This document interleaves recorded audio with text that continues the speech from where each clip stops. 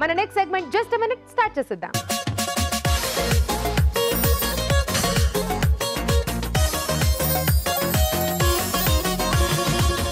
రాజుగారు మరి just a minute లో ఏం చేయబోతున్నారు? సగ్గుబియ్యంతో మిక్స్చర్ చేస్తున్నాను.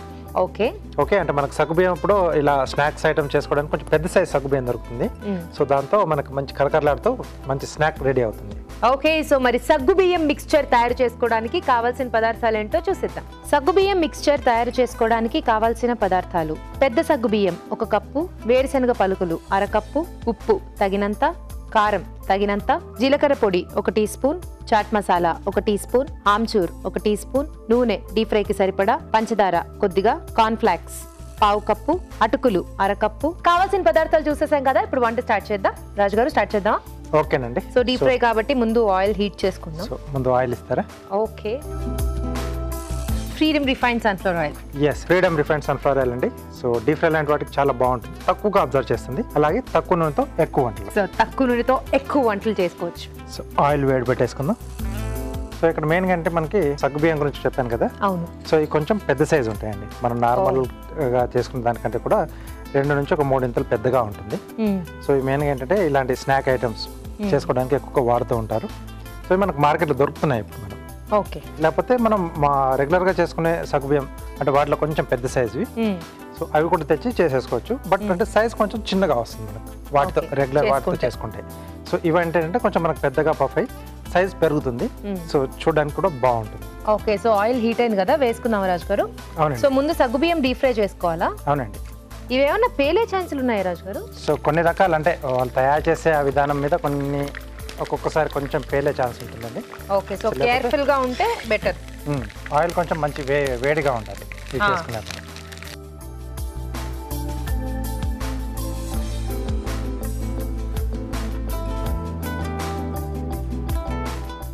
సో దీంట్లో ఏంటంటే మనం ఎక్కువగా ఎన్ని వెరైటీస్ కావాల్స్తే అన్ని మనం దీంట్లో యాడ్ చేసుకోవచ్చు. మిక్స్చర్, అందుకే మిక్స్చర్ అన్నాం కదా.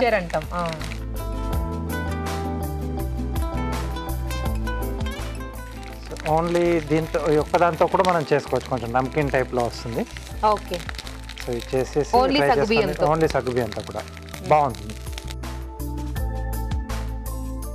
ఇలాంటివి చక్కగా ఇంట్లో తయారు చేసి పెట్టేసుకుంటే హ్యాపీగా మనం నిలువుంచుకోవచ్చు. ఎప్పుడు కావాలంటే అప్పుడు ఈ మిక్స్చర్ క్రేవింగ్స్ అనేవి చాలా ఉంటాయి కదా రాజు గారు. ఎప్పుడు ఆ కరకర ఏదో తినాలి, కారంగా ఏదో తినాలి, ఇవి మాత్రం పేలే ఛాన్సెస్ బాగా ఉన్నాయి కదా రాజు గారు. ఏం లేదు, లేవా? అస్సలు పేలు.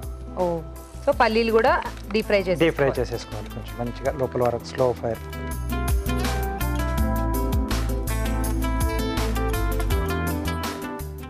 దీంట్లో ఓన్లీ పల్లీలే వాడుతున్నామండి. కావలిస్తే వేయించిన వేరుశనగపప్పు కూడా ఉంటుంది కదా. అవును, సారీ శనగపప్పు, పుట్నాల పప్పు అంట. సో అది కూడా కొంచెం ఫ్రై చేసి మనం యాడ్ చేసుకున్నా బాగుంటుంది. Okay, deep fry normal? Deep fry. Okay, so ఇది కూడా ready. Next corn flakes. Yes,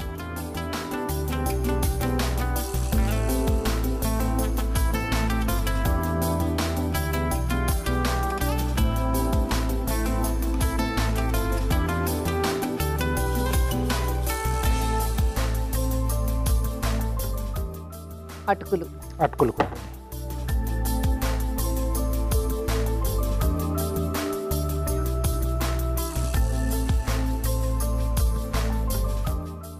okay, so ఇక్కడతో మన స్టవ్ అవసరం తీరిపోయింది. ఓకే, ఇంకా మిగతా అంతా కూడా మనం మిక్స్చర్ కి స్పైసెస్ యాడ్ జస్ట్ అలా అన్ని మిక్స్ చేసేసుకోవడం. ఓకే, బౌల్లో యాడ్ చేసేద్దాం.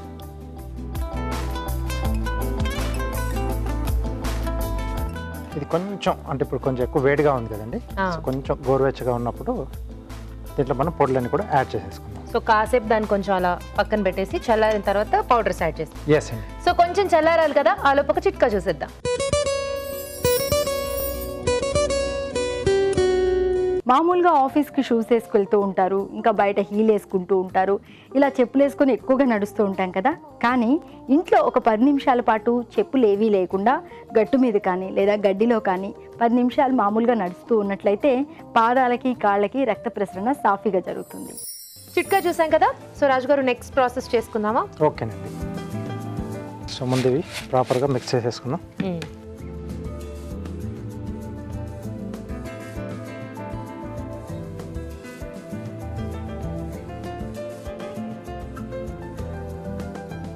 సో ముందుగా దీంట్లో ఉప్పు, ఓకే,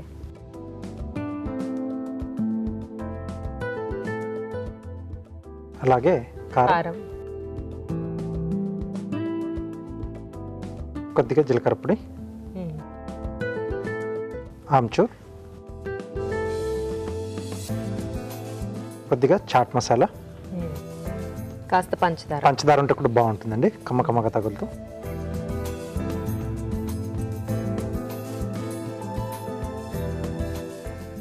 వావ్, సూపర్ రాజు గారు, చూడడానికి చాలా బాగుంది. సో అన్నీ కూడా ఉన్నాయి కదా, చాలా వెరైటీస్ ఉంటాయి కాబట్టి సో దీంట్లో కారపూస లాంటివి తయారు చేసుకుని కూడా మనం యాడ్ చేసుకోవచ్చు. మనకు బజార్లో దొరికే వాటిలో ఉంటాయి కదా. అవును. ఓకే, సో రెడీ అండి. సూపర్.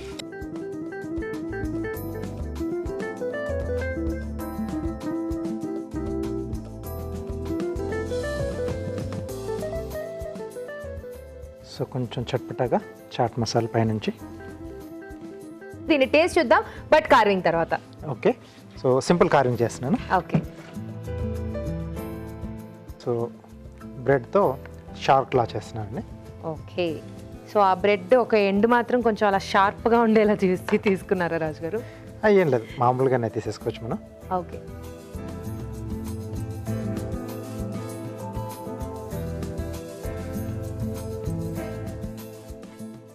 ఓకే, ఇలా వి షేప్లో కట్ చేస్తే ఇది మనకు టైల్ లా వచ్చేస్తుంది. ఓకే. సో చాలా సింపుల్గా చేసుకోవచ్చండి. సో కీరా స్కిన్,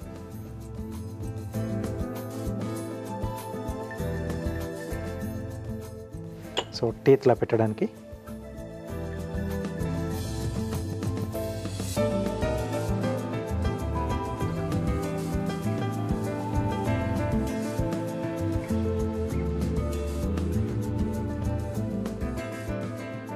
సో జిగ్జాగ్ కట్ అండి.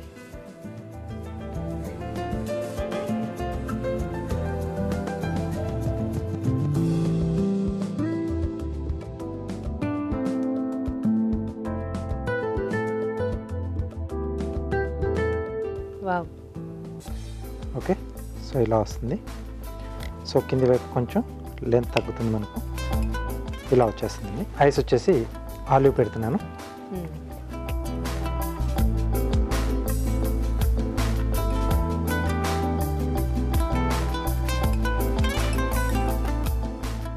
సో అలాగే స్కిన్లోనే జస్ట్ ఇక్కడ ఫిన్స్లా చూపిస్తాం. షార్క్ అంటే మనకి చిన్న లైన్స్లా పెట్టేసేయాలి.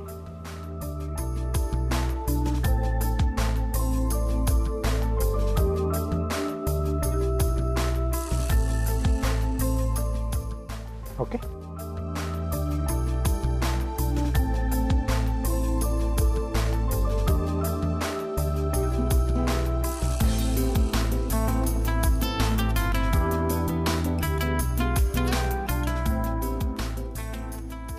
Okay, mixture ready.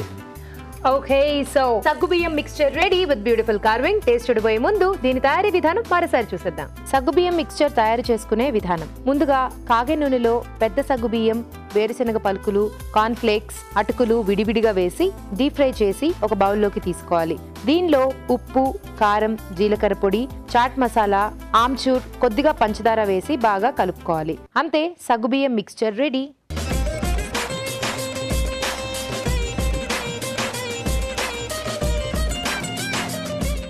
సగ్గుబియ్యం మిక్స్చర్ ఎలా ఉందో టేస్ట్ చూసేద్దామా?